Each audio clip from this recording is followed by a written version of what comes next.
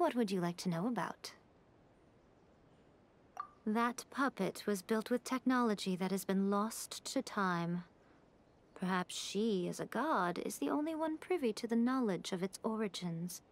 Still, there is one other thing on this topic that I suspect you may be curious to know.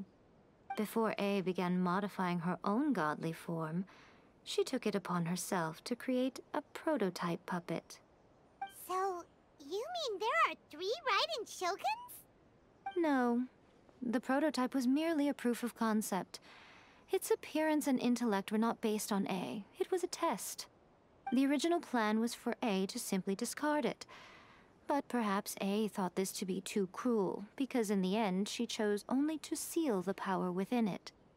Later, this puppet wandered Inazuma as an ordinary human male with his own consciousness, until the Fatui took an interest in him.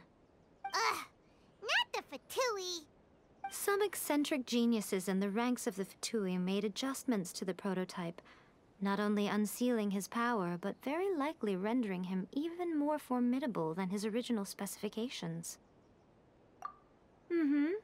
The object of divine creation is now the one who has taken possession of the Gnosis, and the prototype puppet is now known as the Balladeer. What a crazy story! It is, isn't it? Who can say whether it's coincidence or destiny?